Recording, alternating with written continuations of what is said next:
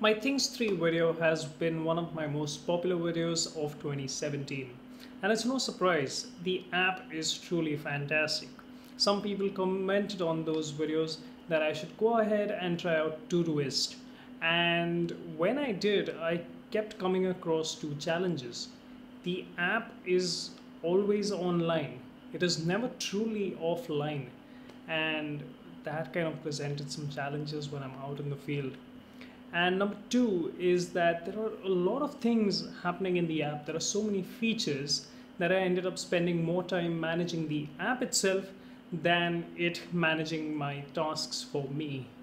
And for those two reasons, I stuck with my favorite app, Things. If you haven't seen my review of Things 3 yet, well, it's out here. You can go check it out and get kind of a lay of the land so you know what we're talking about here. I'm a YouTuber and senior engineer at Designing Studios, the company that runs this channel now, and I have a couple of iOS projects going on apart from these YouTube videos, and that makes my schedule really tight and packed.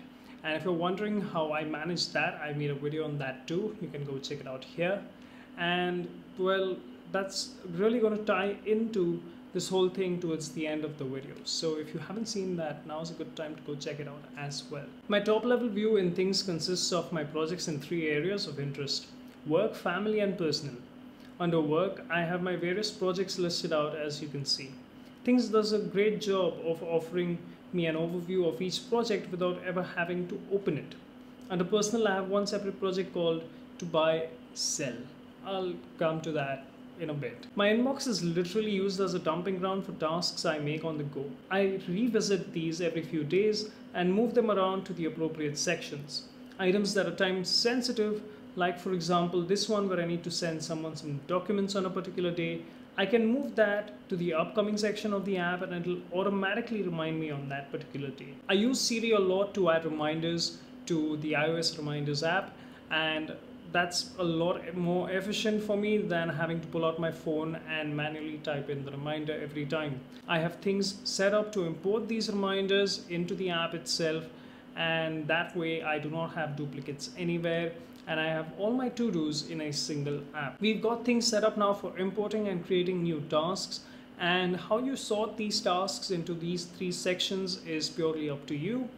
You may have more than three sections or only two sections, and that is totally up to you. If you're a school or a college student, you can list your various classes under projects, and what this will allow you to do is have individual tasks for a particular class inside that class itself, and that'll make it really easy for you to organize your tasks. The important thing to remember is that not all tasks are created equally. Some are more important than the others. So let's say we have three priorities for them: normal, medium, and high. I have two tags set up which are basically a single exclamation emoji denoting medium priority and a double exclamation emoji denoting high priority. This allows me to set up and quickly distinguish between tasks which need my attention sooner than the rest.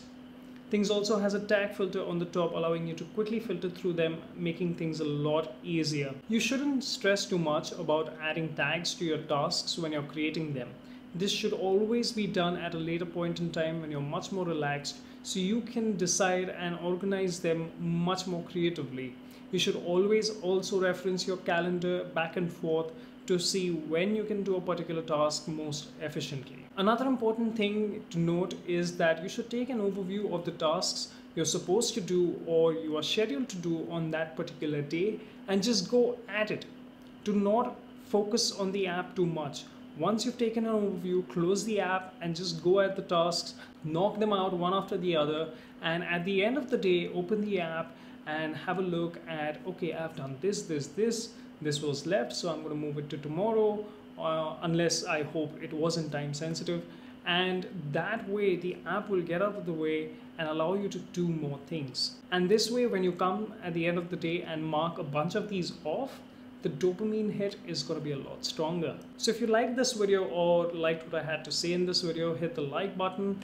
If you did not like it, leave me a comment down below and let me know why you didn't like it.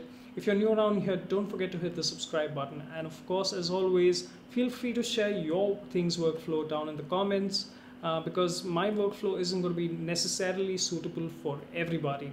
and everybody is going to come up and develop their own unique workflows. And maybe someone will find your workflow works really well for them, and they might buy you a beer or coffee. I'll see you in the next one. Cheers.